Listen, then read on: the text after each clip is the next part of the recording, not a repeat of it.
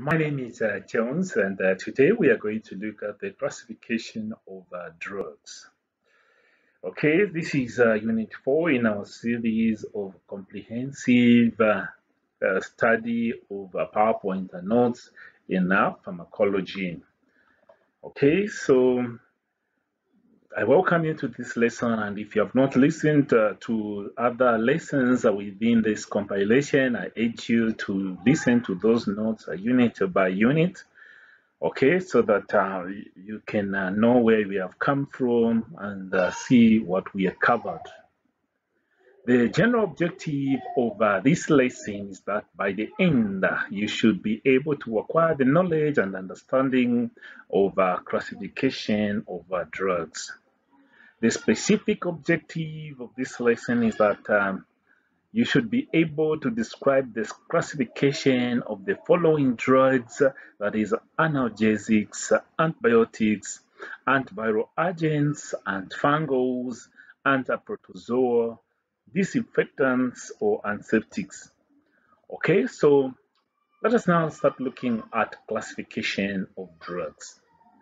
A drug is a mixture of substances used in the diagnosis, cure, and in the prevention of disease. Drugs are classified according to the properties they have and the types of disease-causing organism that they target. When you know the classes of drugs, you will have acquired the knowledge of how to treat condition accurately. Hence, you will hasten the treatment of the patient and subsequently save lives in time. There are many classification of drugs, but for the sake of this study, we have categorized 6 main classes of drugs. So we have one analgesia, okay, as the first class of drug that you're going to use. Okay, then 2 we have antibiotics. 3 we have antiviral agents. Then 4 we have antifungal drugs. Then 5 we have antiprotozoal drugs, and 6 we have disinfectant or antiseptics. So now we are now looking at analgesic drugs. Analgesia is any member of the group of drugs used to relieve a pain due to several causes. So okay, that is the absence. Algesia, sensation. So you want the absence of sensation of pain. So analgesia is any member of the group of drugs that are used to relieve pain due to several causes. They are divided into 3 subgroups, namely analgesia used to treat mild, moderate, and severe pain. So we have 3 subgroups under analgesia: for mild treatment of pain, for moderate treatment of pain, and severe treatment of pain. However, you must know that there are 2 primary types of analgesia. We have narcotics. These are opioid-based analgesic drugs. And then we have non-narcotics or non-opioid drugs. These are analgesics that are used to treat the above types of pain. So mostly when you're talking of non-opioids, you are talking of non-steroidal anti-inflammatory drugs or NSAIDs. Okay, so types of analgesia. So we have narcotics and we have non-narcotics. Examples of narcotics include morphine, codeine, and pethidine. Then examples of non-narcotics include paracetamol and non-steroidal anti-inflammatory drugs, abbreviated as NSAIDs. Okay, for instance, aspirin. Okay, so narcotics, they are used to treat moderate to severe pain. Okay, so when you want to treat moderate to severe pain, mostly the choice of drug will be narcotics. Okay, so severe pain, someone who's just from theater, you may use narcotics within the critical hours after the patient has come from theater. Then for non-narcotics, these are used to treat mild to moderate pain. So types of analgesia, we continue. So these drugs are classified like this because of the way they act to elicit an effect in the body. You also need to know that narcotics, okay, they may cause a sedation, okay, whilst non-narcotics may not cause sedation. Okay, non-narcotics may have antipyretic effects, whilst narcotics do not have antipyretic effect. Okay, so non-narcotics, they have most of them, they have good anti-inflammatory properties, whilst narcotics may not have good anti-inflammatory properties. So those are some of the things that I felt I should know about these drugs. So the primary differences here being discussed about narcotic analgesics and non-narcotic analgesics. So narcotic analgesics, they act as centrally, whilst non-narcotic analgesics may act peripherally. Narcotic analgesics may cause addiction or dependence, whilst non-narcotic analgesia, they may not cause habit forming. Okay, when we talk of narcotic analgesia, they are found under the Schedule 2 and 3 of controlled drugs. When you talk of non-narcotic analgesics, they are not controlled drugs. They are what we call over-the-counter drugs that you can even just buy. Notable adverse effects amongst narcotic analgesia include sedation, respiratory depression, and breathing problems. When you talk of non-narcotic analgesia, notable adverse effects include gastric irritation. When you talk of narcotic analgesia, they have no anti-inflammatory effect. When we talk of non-narcotics, they have anti-inflammatory effect. Okay, so those were the primary differences. So opioid analgesia relieve pain by acting directly on the central nervous system. Opioids are derived from or related to the opium. They bind to opioid receptors, which are present in many regions of the nervous system and are involved in pain signaling and control. Non-narcotics or non-opioid analgesia have principally analgesic, antipyretic, and anti-inflammatory action. They act primarily in peripheral tissue to inhibit the formation of pain-producing substances such as prostaglandins. Non-opioids do not bind to opioid receptors and are not classified under the controlled substances. They are milder forms of painkillers. Okay, paracetamol has analgesic and antipyretic properties, but no anti-inflammatory properties. Non-steroidal anti-inflammatory drugs, NSAIDs, are a group of drugs that have the capacity to induce analgesic, antipyretic, and anti-inflammatory effect. Please kindly note that paracetamol does not have anti-inflammatory properties. Okay, but when you're talking of non-steroidal anti-inflammatory drugs, most of them, if not all of them, they have antipyretic, anti-inflammatory, and analgesic effect.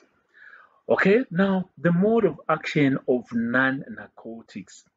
Okay, so the mode of action of non-narcotics is that cyclooxygenase enzyme catalyzes the conversion of arachidonic acid to endoperoxide, which result into production of prostaglandin and thromboxane. Okay, so this one you can understand it more nicely in a diagrammatic form when we try to illustrate that within our board lessons. Okay, so it's cyclooxygenase, after an insult or an assault to the tissue, it's cyclooxygenase enzyme that is going to catalyze that from the word catalyst. So it's going to catalyze the conversion of arachidonic acids to endoperoxide, which then results into the production of prostaglandins and thromboxane. So these vasoactive mediators are responsible for pain and inflammatory processes. The cyclooxygenase enzyme inhibited by NSAIDs were discovered to have at least two different versions. So we have a cyclooxygenase 1 and the cyclooxygenase 2, abbreviated as COX1 and COX2. So NSAIDs work by blocking the cyclooxygenase enzyme, so inhibit production of prostaglandins and thromboxane, which are produced as part of the inflammatory response. COX1 is a constitutive enzyme repeatedly present in the tissues and is responsible for production of protective prostaglandin in the gastrointestinal tract and the kidney. So COX1 is always present. That is what you need to know. The cyclooxygenase 1 is a constitutive enzyme that is always present within the tissue. Okay, it is already present within the tissue and is responsible for the production of protective prostaglandin within that gastrointestinal tissue or the kidneys. But when COX2 is produced, this will come because there has been an assault to the tissue. Okay, it is inducible. Okay, so it's an inducible enzyme. So COX2 enzyme, it's inducible, it's after an assault to a tissue. So there are enzymes which are formed during inflammation and pain. Okay, they are mainly present in the process of inflammation and are responsible for formation of prostanoids or prostacyclins, prostaglandins, and thromboxanes as part of the inflammatory response. So COX2 inhibitors are used to relieve pain due to inflammation. Cyclooxygenase 2 inhibitors block cyclooxygenase 2 enzyme that promotes inflammation. Cyclooxygenase 2 enzyme converts arachidonic acid to prostaglandin, causing pain and inflammation. Okay, so that is in the normal way. But when we give the drug, it is going to inhibit this process so that less prostaglandin is produced or no prostaglandin is produced, so reduce the pain transmission, hence the analgesic effect. Acetylsalicylic acid or aspirin. Okay, the therapeutic use include anti-inflammatory effect. It reduces the vasodilator prostaglandin, that is E1 and E2, that results in reduced vasodilatation and edema. The uses may include as antioxidant property. It's a free radical scavenger. It may be used in rheumatoid arthritis and rheumatoid fever. Analgesic effect, use of aspirin, it reduces peripheral production of prostaglandin, thereby desensitizing the nerve endings to pain. It also reduces the production of prostaglandin centrally, thereby inhibiting pain stimulus at the subcortical site. Therapeutic uses used for mild to moderate pain as secondary to inflammation. For instance, arthritis, dysmenorrhea, and postpartum pain. Antipyretic effect of salicylic acid or acetylsalicylic acid. It reduces the production of prostaglandin E2, which is generated in response to inflammatory pyogenes. Antiplatelet effect use of aspirin. It leads to irreversible inhibition of COX enzyme in platelet, leading to inhibition of thromboxane synthesis and platelet aggregation inhibition. It is used in the prophylaxis of transient ischemic attacks, myocardial infarction, and unstable angina. The dose of aspirin, it's available in 300 milligrams. Okay, so anti-inflammatory, as anti-inflammatory, you can give 400 to 800 milligrams per day. As an analgesia, you can give 300 to 600 milligrams of PRN, and as an antiplatelet, you can give 75 milligrams to 150 milligrams. Okay, so this we give to prevent a stroke, so you can give as an antiplatelet. Okay, the side effects are NSAID are predisposed to peptic ulcers, renal failure, allergic reactions, and occasionally hearing loss. and they can increase the risk of hemorrhage by affecting platelet function. The use of aspirin in children under 16 suffering from viral illness has been linked to Reiser syndrome, which is a rare but severe liver disorder. Okay, so now let us look at the profile of paracetamol. The exact mechanism of action of paracetamol or acetaminophen is uncertain, but appears to act centrally in the brain rather than peripherally in nerve endings like NSAIDs.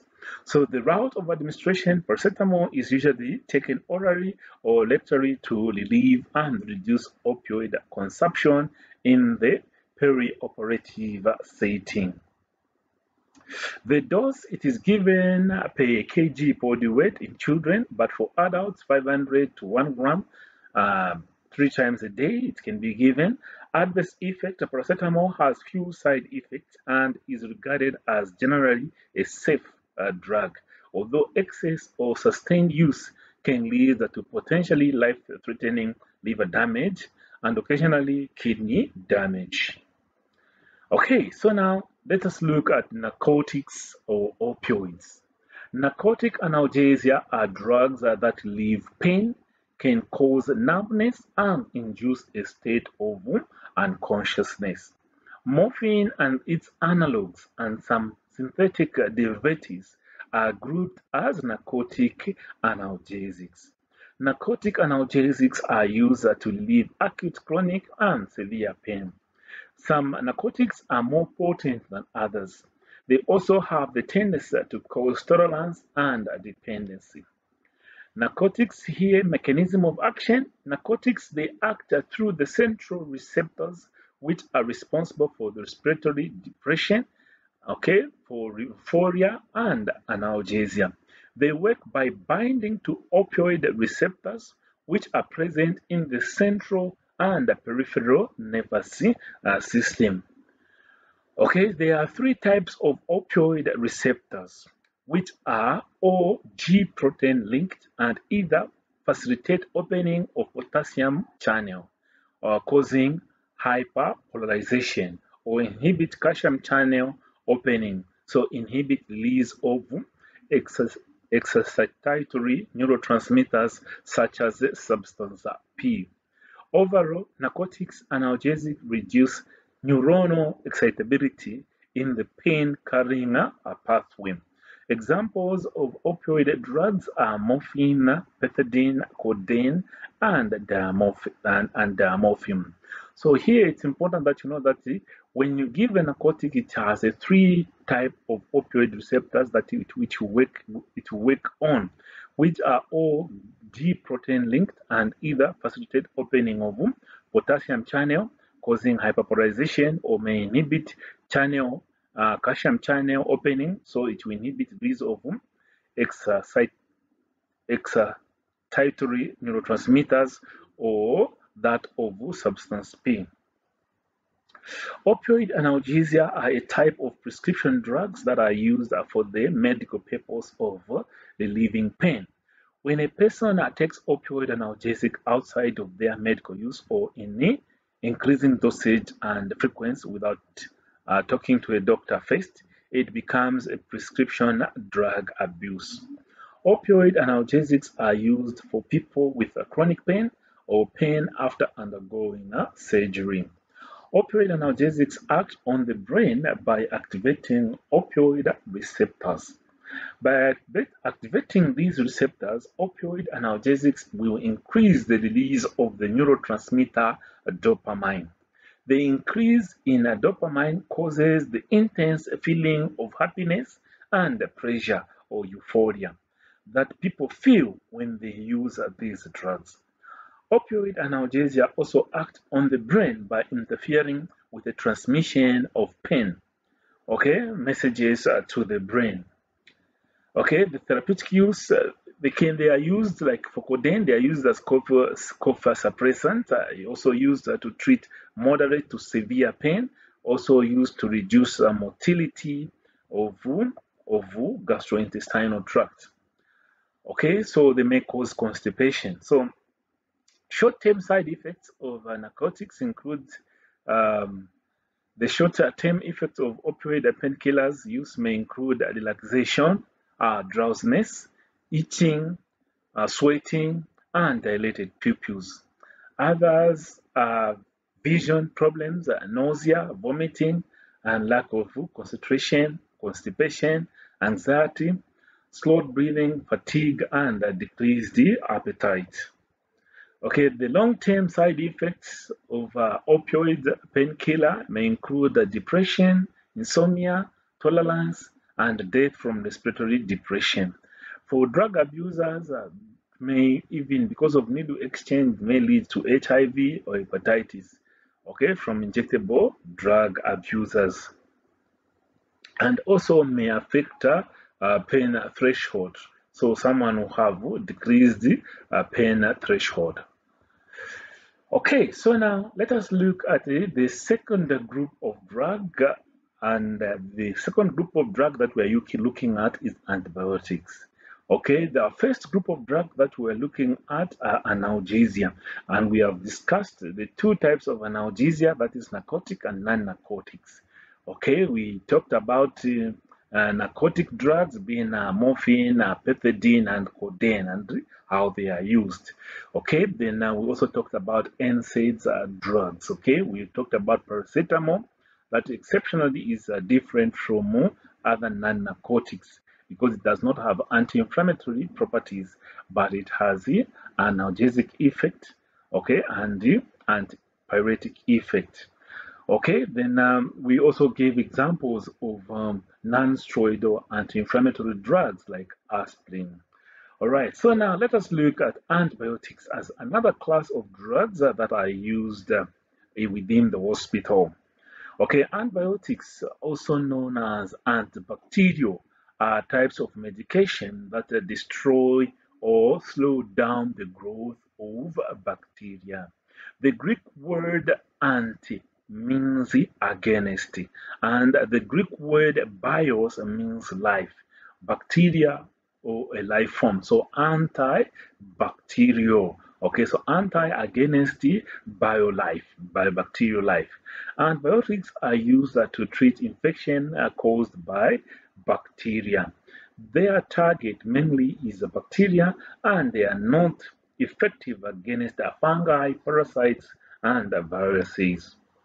Okay, however, if antibiotics are overused or used incorrectly, there is a chance that the bacteria will become resistant, meaning the antibiotic becomes less effective against that type of bacterium. This is the reason why you have to learn about also the classification of antibiotics. Okay, so antibiotics are classified in two groups, namely bactericidal, killing, okay, bactericidal. So these are antibiotics that kill the bacteria, suicide, side kill. Okay, bacteriostatic, static at the same point. So bacteriostatic, these are antibiotics that prevent the growth and the multiplication of bacteria. So static, they will prevent the growth and multiplication of the bacteria to facilitate the engulfing of those bacteria. So there are so many antibiotics, and we will still discuss some, with our board lesson. Okay, so under main classification of the groups here, we have sulfonamides, penicillins, and tetracyclines, but we are going to learn in our board series different types of antibiotics and the point at which they work. So we are going just to look at a few antibiotics that we might find within the national formulary. Okay, so before selecting an antibiotic, you must consider the following: the patient and the known or likely causative organism. Okay, so when you are choosing an antibiotic, you need to know the patient, okay, and the organism or the cause of the disease. Okay, you may need to know the history of allergy, renal, and hepatic function. You also need to know the resistance of the drug to the infection, okay, then the severity of the illness, and ability to tolerate drugs by mouth.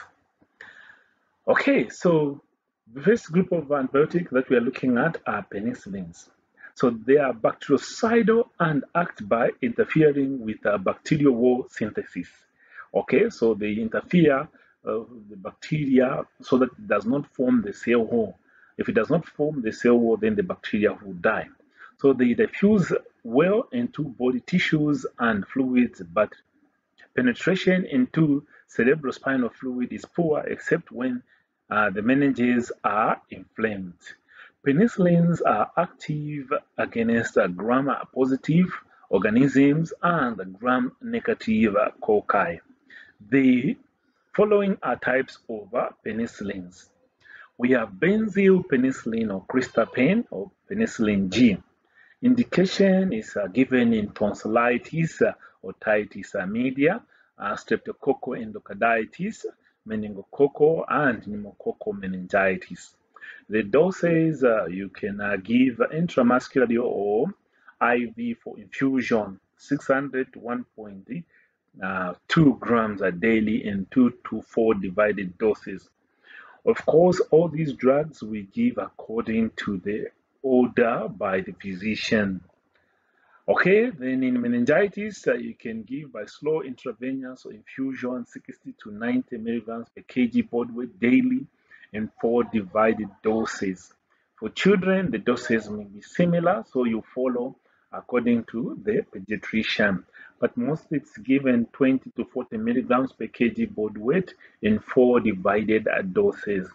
The side effects of penv, or sorry, of benzylpenicillin, okay, include sensitivity reactions, including urticaria, fever, joint pains, anaphylactic shock in hypersensitivity patients, and then contraindication is for those that have penicillin hypersensitivity. Okay, so then we have this other type of penicillin, that is benzathine penicillin. Presentation injection of this one, penicillin, okay, is 475 milligrams, and then we have procaine penicillin, okay, 250 milligrams, and then we have benzylpenicillin, sodium of 300 milligrams. So that is in benethamine penicillin or triplo. Okay, so triplo, or that is, we have 3 types of drugs within this drug. So indication is a penicillin sensitive infection. Can be given by deep intramuscular injection, the contents of 1 vial every 2 to 3 days. Okay, then we have benzathine penicillin. Indication, penicillin sensitive infection, particularly this one is given in syphilis, rheumatic fever, as a prophylaxis. The dose, single dose of 2.4 mega units intramuscularly, rheumatic fever, prophylaxis of 1.2 mega units intramuscularly monthly. Side effects, caution in those contraindication as for benzylpenicillin or other penicillin for people who are hypersensitive to penicillin. Then we have phenoxymethylpenicillin. Phenoxymethylpenicillin is a PenV. Indication, mostly this one is given for upper respiratory tract infection. Okay, it's given for that, and also can be given in tonsillitis, otitis media, and sinusitis. The doses are available in 250 to 500 milligrams and given 6 hourly. Side effects are more just like any other penicillin, hypersensitivity. Okay, then procaine penicillin, indication is penicillin sensitive infection, including syphilis and gas gangrene. Okay, adults, that is 600 milligrams 2 times daily. It's given also in syphilis. You can follow the algorithms there for managing syphilis. The side effect, same caution as for other penicillin. Then we have ampicillin. Ampicillin mostly is used for urinary tract infection. Okay, we are going to look at the antibiotic radar and rather, and then we're going to see how these drugs can be placed. So it's important you know that ampicillin is mostly used for urinary tract infection, otitis media, chronic bronchitis, or invasive salmonellosis. The dose adults, it can be by oral 250 to 500 milligrams are given 4 times a day, okay, at least 30 minutes before food, and can also be given intramuscularly or IV. Side effects is rashes, diarrhea, and contraindication, sorry, a caution or contraindication as for other penicillin to do with hypersensitivity to penicillin. Amoxicillin or amoxil is also similar to ampicillin. It is more active than ampicillin though. It's available in 250 milligrams and given 8 hourly. Okay, it can be given in peptic ulcers. Okay, it can be given respiratory tract infection. So similar to ampicillin, that is on side effects. Okay, then we have co-amoxiclav. Okay, so augmentin, amoxicillin, and clavulanic acid. So similar to ampicillin, okay, resistant strains of Staphylococcus aureus. Okay, so when you add the clavulanic acid, okay, it will enhance the work of amoxicillin. Okay, so it becomes more of a stronger drug to work against the resistant strains of Staphylococcus aureus, E. coli, Haemophilus influenza. Okay, so the dose 250 or 125 milligrams, 500 or 250 every 8 hourly per oral, and the side effect more the same like other penicillin. Then we have penicillinase resistant penicillins like cloxacillin, okay, or the other name that is obinin. So infections due to penicillinase are producing staphylococci. So for adults, you can give by mouth of 250 to 500, and it's given 8 hourly. So it's also available in intramuscular and IV injection. So child enrolled under 2-year quota, that is other adults, you can always calculate according to the doctor's order. As for benzodiazepine and oral administration may produce diarrhea and pruritus, so the side effect also for this one is the same. Contraindication also include hypersensitivity. Okay, so now let us now look at another group of antibiotic. Okay, we have looked at the penicillins. So now another group of antibiotic is tetracyclines. Under tetracyclines, we have tetracycline as an example. We also have doxycycline as an example. So indication is exacerbation of chronic bronchitis, infection due to brucella, infection due to chlamydia, mycoplasma, and rickettsia, acne vulgaris, or cholera. Okay, so it can be given by mouth and it's available in 250 to 500 milligrams and can be given 6 hours. Okay, side effects include nausea, vomiting, diarrhea, and superinfection with resistant organisms. Contraindication, that is in renal failure, in pregnancy, and not to be used in children under 12 years of age because it may cause dentition where there is coloring of dentition, the teeth just becomes yellow. Also, if the mother is breastfeeding, you might not to give because it can be placed in breast milk and it may affect the dentition of the baby. So breastfeeding, avoid giving with milk or calcium product as it will not be absorbed. Okay, it tends to form a crystal in the mouth, in the stomach. So doxycycline is an example of tetracycline. Okay, so the other name for doxycycline is vibramycin. Indication similar to tetracycline.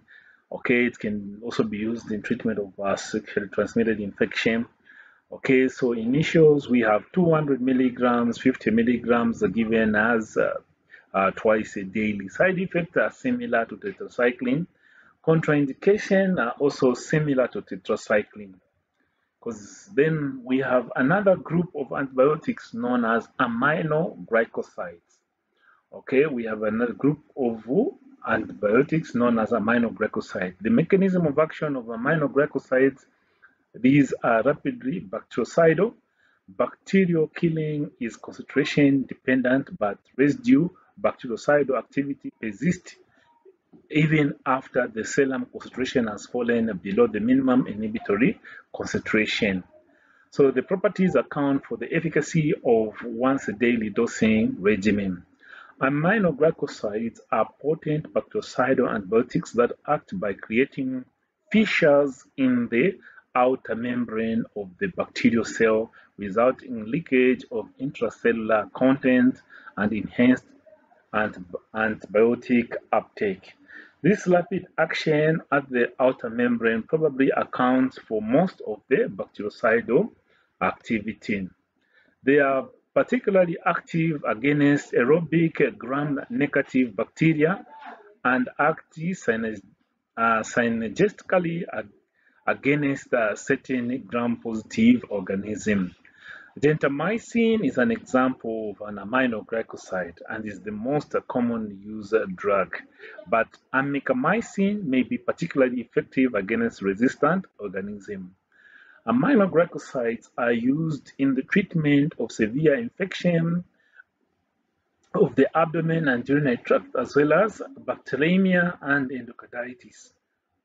They are also used for prophylaxis, especially against endocarditis. Okay, so gentamicin indication septicemia and neonatal sepsis, meningitis, and other central nervous system infections. Biliary tract infection, acute pyelonephritis or prostatitis, endocarditis. Okay, so these drugs, they are able to enhance the effect of, they have a synergistic effect. Okay, they enhance the effect of penicillin.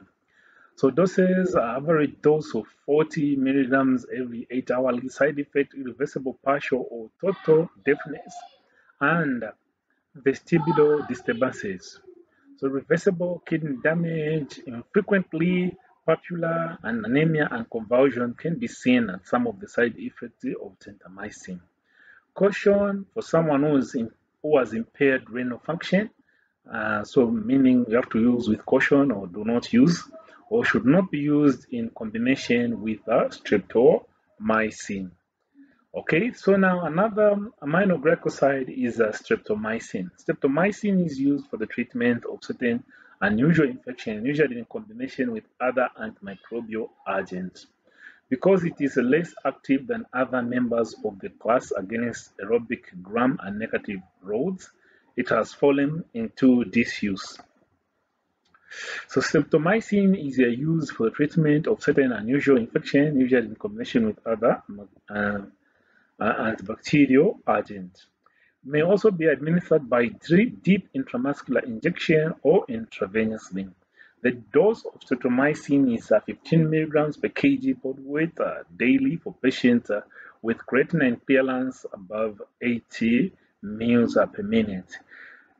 It typically is administered as a 1000 milligrams single daily dose or 500 milligrams twice daily. The daily dose should be reduced in proportion to creatinine clearance. For creatinine clearance, that is for creatinine clearance, okay, that is above 30 mL per minute.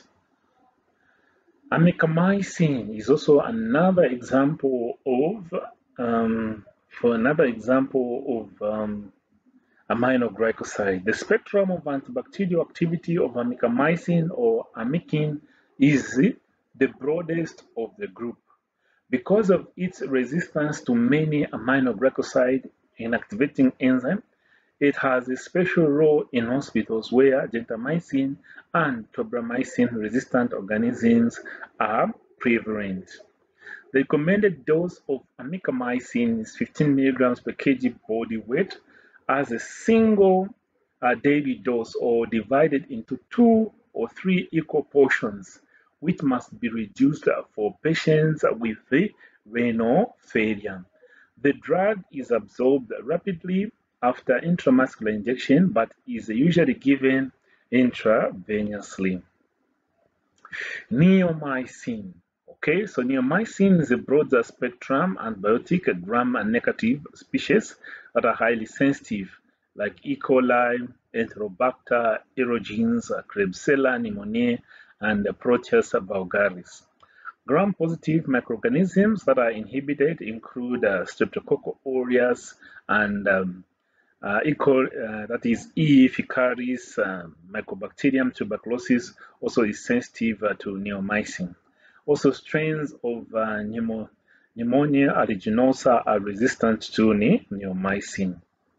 Then we have erythromycin. Okay, that is alternative to penicillin in penicillin-sensitive patient, that is sinusitis, diphtheria, and whooping cough as prophylaxis for Legionnaires disease. This drug can be given.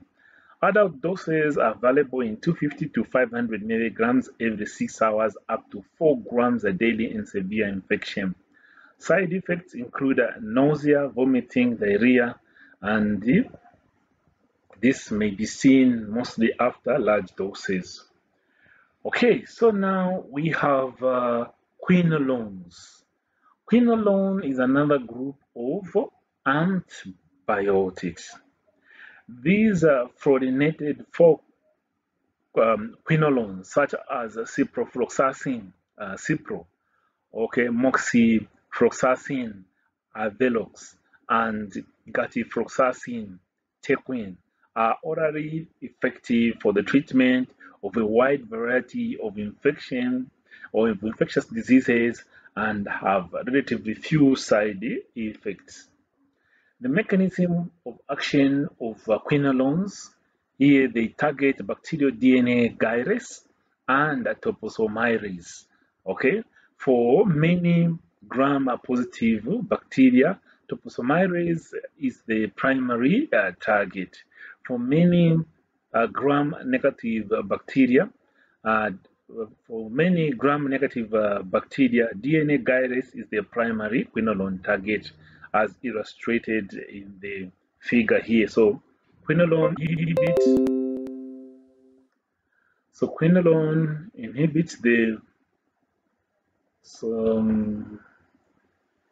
so we're saying the fluoroquinolones are potent bactericidal agents. So okay, against a broad variety of microorganisms as outlined under therapeutic uses. So fluoroquinolone and quinolones are different types of antibiotics, okay, though sometimes they are discussed together.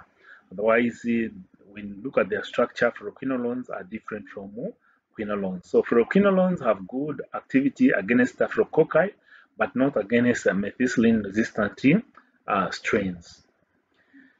Okay, so ciprofloxacin, okay, the quinolone there, okay, many systemic infection, respiratory and urinary tract infection, bone and joint infection, it is used. The doses in which it is available include 250 to 750 milligrams. Side effects include nausea, diarrhea, rash, pruritus.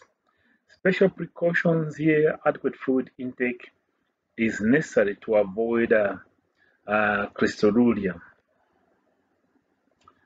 Okay, so then another group of antibiotic that we also need to look out for is chloramphenicol. Okay, so chloramphenicol is a group of drug, and chloramphenicol is a drug that is found under chloramphenicals. So the indication include a typhoid fever, whooping cough, Haemophilus infections, meningitis, and anaerobic infection. Of course, do not use for trivial infection because this is one of those powerful antibiotics that we have around.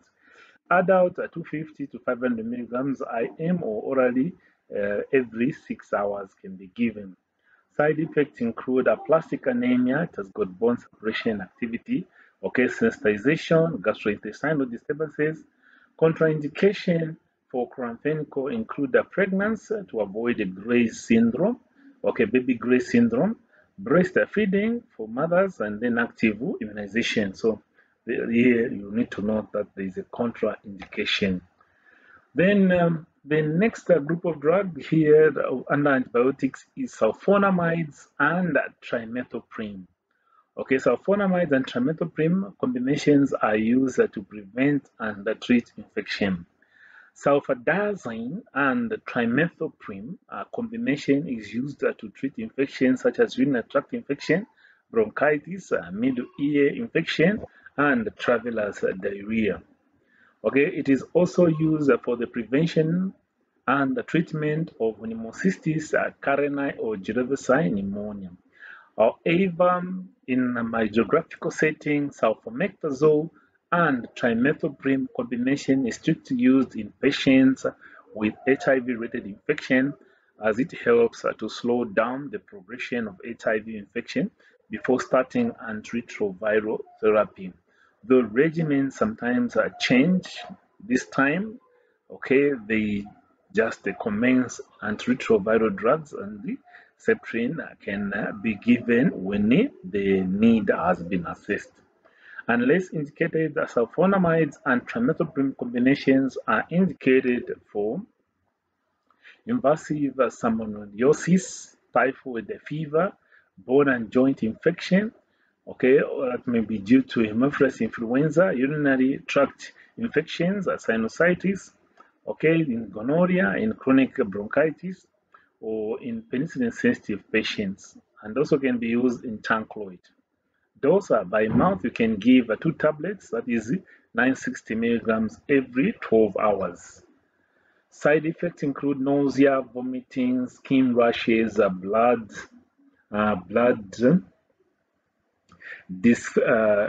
dyscrasia, reduction in renal and hepatic function. Contraindication of this in pregnancy, especially the first 3 months. Okay, infants under 6 weeks, severe hepatic or renal insufficiency. So these are drugs, sulfonamides, they are not given in the first 3 months. Okay, first trimester. Sulfonamide and trimethoprim combination are best taken with a full glass of water to help prevent some unwanted effect of these sulfonamides like renal stone formation. So you encourage the patient to take a lot of water. Okay, so then the other group of antibiotic that we need to look at is nitrofurantoin or fludarabine. Indication urinary tract infection. Okay, it's available in 50 to 150 milligrams. So nitrofurantoin, okay, it's a group of drugs, and we have nitrofurantoin as a drug given QID with food. Okay, side effects include polyneuropathy and desensitization. Contraindication, impaired renal function. Okay, so in the next part of the lesson, we'll start looking at, we'll also look at antiviral as the third group of drugs, because we are looking at 6 types of drugs. So we have discussed antibiotics, we have discussed different types of antibiotics, and in our board lessons, we are going to record the lesson where we talk about the antibiotic radar, and then we're also going to talk about where the mechanism of action and the groups of these antibiotics. So we are going to discuss that within our board lesson or tutorial. So in this comprehensive lesson, we have just discussed these types and some properties that we need to know about these drugs. So the next lesson will be about antiviral agents. Okay, so that will be the next lesson on the groups or classification of drugs. The simple understanding of this diagram is that here we have the virus. Okay, so the virus is attached to the cell wall. So this black line represents the cell wall of the host cell. Okay, then this capsid, okay, okay, during fusion is the one that is released inside the host cell. So this yellow part here is the capsid. Okay, so the capsid carries the DNA information, also the RNA information of the HIV virus. Okay, it carries the DNA material, okay, or the RNA material of the virus. So these will be released. So we have the HIV RNA. So when this HIV RNA has been released, with the help of the reverse transcriptase, okay, so this arrow is showing that with the help of reverse transcriptase, the HIV RNA will be converted into the HIV DNA, or it will be synthesized to come up with the HIV DNA. Okay, so this is a DNA component or material. So HIV, so the RNA is one strand, okay? So when a DNA material has been formed, it becomes double-stranded, okay? So we have the HIV double-stranded DNA material. So now when it reaches the nucleus, entering the nucleus, okay, when it enters the nucleus, so in the nucleus, that is where we have the host DNA, which is formed. So in the host nucleus, okay, of course, this black line is indicating the nucleus. So in the host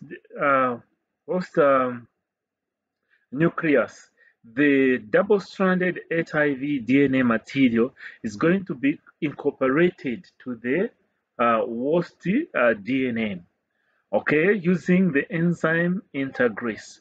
So reverse transcriptase here changing the HIV RNA to a double-stranded HIV DNA. Okay, then we have integrase in the nucleus here, combining the new formed HIV DNA material into the host DNA. So when you look at this part here, okay, it's different from this host DNA material, which is yellow, okay, in this representation.